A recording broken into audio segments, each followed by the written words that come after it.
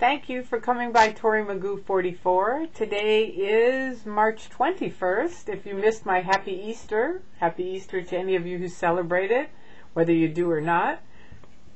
I always did as a kid and I loved it. Mostly I love the Easter bunnies and just the fun of it, the kids getting eggs and stuff like that. It's a very fun holiday. Anyway, today I thought I'd teach you, people have asked me a bunch of different questions, and I thought I'd teach you all probably the one religious thing I knew of in Scientology. Really the only mention of kind of like God or anything having to do with it at all. Okay? And that is L. Ron Hubbard talking about the 8 dynamics. He says that basically we all survive on 8 various different dynamics. I don't know that that's altogether false. I think it might be pretty true, but you can tell me what you think. But I'm going to tell you what he said. Anyway, first of all, you survive on your first dynamic, which is survival through self, right? Just yourself, how you survive, right? Second one has to do with your family. It's love, sex, and the rearing of children, right? So, here's your family, right? 2 of you, whoever that might be, and then the rearing of your kids. That's the second dynamic. The third dynamic has to do with all living things, right? Oops. So here's, plants, we've got animals, here's my little giraffe somebody gave me. So all living things, right? That's the third dynamic. No, I'm sorry, that's the, did I say third? It is the third. No. Oh, I'm bad, me bad. First is you, second is the family, third is the group. I forgot. Pardon me. Okay, group could be, let's say your kids go to school, that's a third dynamic. If you go to church, that's a third dynamic. You could say, let's see, if you went out to a football game, that football team is a third dynamic. Soccer is a ballet group is a third dynamic. Here's your this is my little poker guys. These are monkeys. They're playing poker. Now you can see this guy's a little out ethics over, let's see, right here. See, he's got his little cards hidden away underneath his leg. So Scientology would say he's out ethics. But point being, that's a little group right there. Okay? So you've got various different third dynamics in your life. Fourth dynamic is all of mankind. Fifth dynamic is, there you go. Fifth dynamic, plants. That's it. I had it wrong. Have to go to correction and get it corrected. And here's my little giraffe somebody gave me for all living things, right? He isn't alive. He's really what they'd call the sixth dynamic, which is matter, energy, space, and time. This is a piece of mess. That's what they would say. This is mess. It's actually a really nice piece of mess, so they would say, ooh, that's a nice piece of mess, right? But I'm using him as an example of an animal, right? But your mess could be your clothes, your house, your car, any kind of physical things. Your phone, your cell phone, those are all pieces of mess, right? And there's that.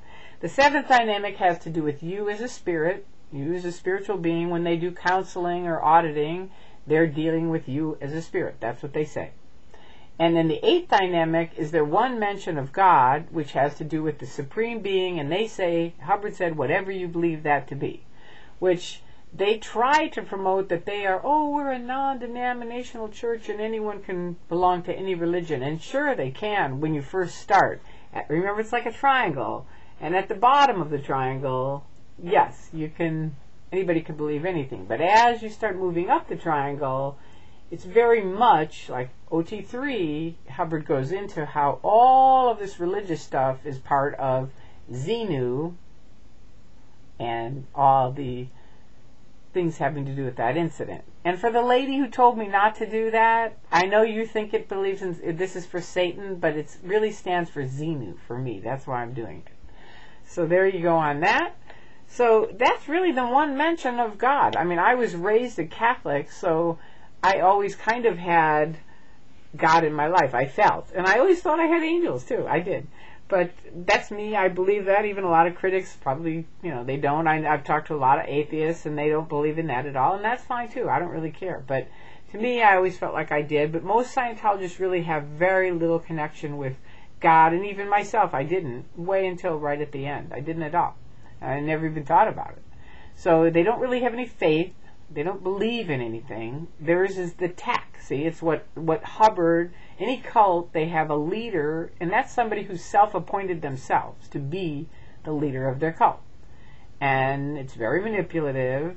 If you join the Sea Org, like they talk about the second dynamic is sex or bisexual, right?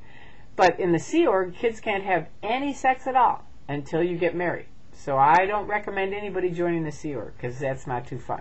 Plus, it's a slave camp. That's the essence of it. You work 24/7. You get paid really crummy money, and as soon as you want to leave, they start making you wrong. I don't recommend you join Scientology either. Even though the people are very nice, they are. I have no question on that. A lot of them.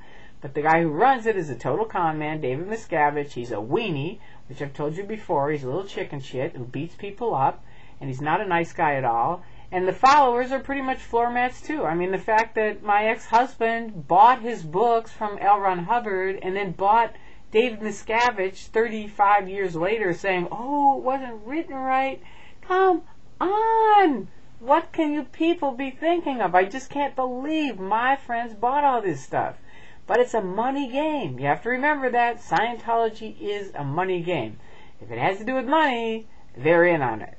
So, there you go. It's not a religious holiday on Easter for them. It's not a religious holiday for any religious holidays. They don't have, it isn't really a religion. They have their Sunday service, and they only started that because they realized the rest of the churches didn't think they were a church because they don't have any services. Now, their justification on it is like, well, we're in session all the time, doing our sessions, so we're basically in church all the time. No, they're not. Come on. I remember when you became a church, when they said everybody has to get ordained a minister in 1 week. We did a 1-week course, and we're ordained a group ordination, and now we're ministers. Oh, God, this story never ends. Anyway, you guys, I do hope you have a fun weekend, you have a safe weekend, and I will talk to you soon. Bye-bye.